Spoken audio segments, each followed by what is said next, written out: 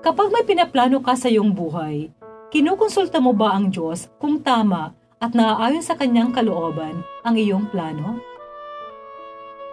Maligayang araw ng Sabado, mga kapanalig. Isang linggo na naman ang nagdaan sa ating buhay. Isang linggo na punong-puno ng pagpapala at pag-iingat ng Diyos.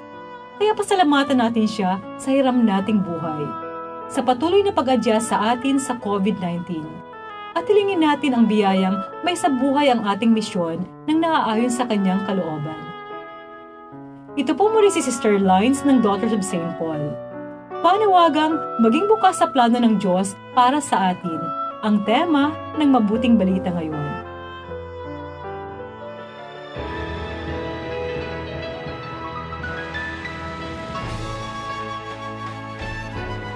Pagkalabas ng mga Pariseyo, nag-usap-usap sila kung paano nila masisiraan si Jesus.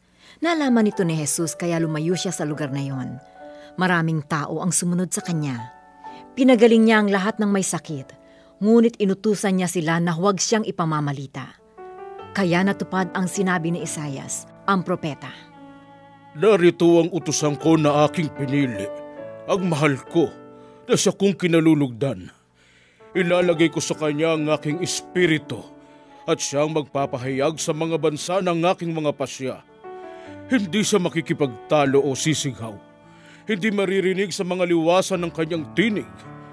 Hindi niya babaliin ang sugatang tangkay o papatayin ang aandap-andap na mitya. Hindi siya titigil hanggang magbagi ang katarungan. Ang kanyang pangalan ang inaasahan ng lahat ng bansa.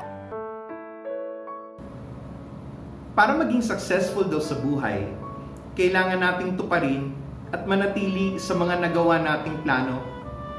Mahirap kasi kapag papalit-palit, wala tayong mararating. Plano ng Diyos na iligtas tayo, pero hindi ganun kadali. Bahagi ng misyon ni Jesus ang pumunta ng Jerusalem kung saan siya ay mamamatay. Narinig natin sa ating mabuting balita ngayon na umalis si Jesus nung nalaman niyang may balak ang mga Pharisees na patayin siya.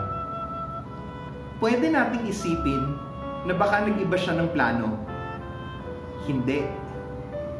Hindi pumatol si Jesus sa nais ng mga Pharisees dahil may tamang panahon para siya ay mamatay. Nanatili siya sa plano ng kanyang Ama. Mga kapanalig, pag tayo ay nag-i-stick sa ating plano, meron tayong dalawang reaksyon.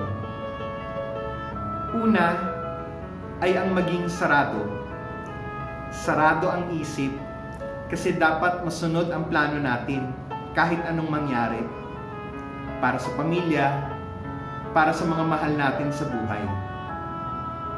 Ang isa namang reaksyon ay ang sumuko. Hindi ito yung pag-abandona sa nauna nating plano. Tinuturuan tayo ng mabuting balita ngayon na ang pagsuko ay yung pagiging bukas sa plano ng Diyos. Sa ganitong paraan, mapapagtanto natin na nabubuhay din tayo para sa Diyos na pinaglilingkuran natin. Ipinakita din ito sa atin ni Mama Mary nang isuko niya ang sarili sa plano ng Diyos. Huwag tayong mabahala kung along the way ay iniiba ng Diyos ang plano natin.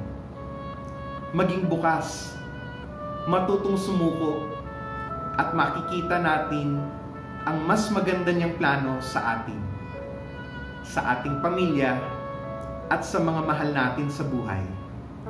Amen. Isa na namang pagpapahayag ng mabuting balita ang inyong napakinggan para sa araw na ito. Makiisa sa aming misyon. Maging tagapagpahayag din ng mabuting balita sa pamamagitan ng pag-like, pag-share o pag-tag ng videong ito. At kung meron kayong mga prayer intentions, reactions o comments sa videong ito, i-message lamang kami sa Paulines Radio PH at sa mga kababayan nating OFWs, lalo na ang mga nawala ng trabaho ngayong panahon ng pandemya, sa mga may sakit ng COVID at sa mga doctors, nurses at health workers na kumakalinga sa kanila, sa ating mga frontliners at sa lahat ng tumutulong upang maibsan ang paghihirap na dinaranas ng ating kapwa.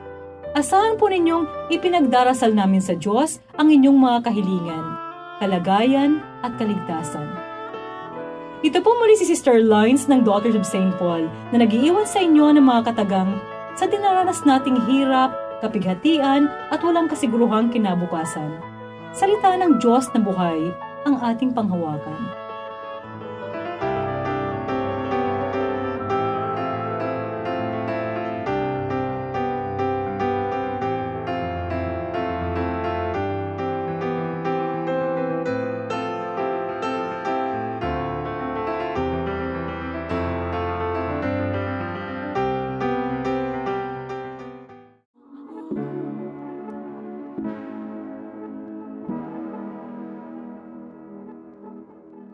God our Father, we come to you in our need to ask your protection against the COVID-19 that has disturbed and even claimed lives.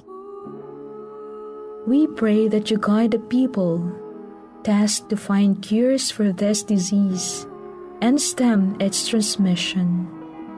Protect the medical experts that they may minister to the sick with competence and compassion. We pray for those afflicted. May they be restored to health soon. Protect those who care for them. Grant eternal rest to those who have died. Give us the grace in this trying time to work for the good of all, to help those in need.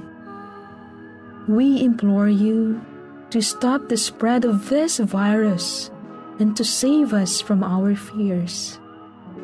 Grant all this through our Lord Jesus Christ, your Son, who lives and reigns with you in the unity of the Holy Spirit, God forever and ever. Amen. We fly to your protection, O Holy Mother of God. Do not despise our petition in our necessities, but deliver us always from all dangers. O glorious and blessed Virgin. Amen. Our Lady, Health of the Sick, pray for us. Saint Raphael the Archangel, pray for us. Saint Roch, pray for us. Saint Lawrence Ruiz, pray for us. Saint Pedro Calungsod, pray for us.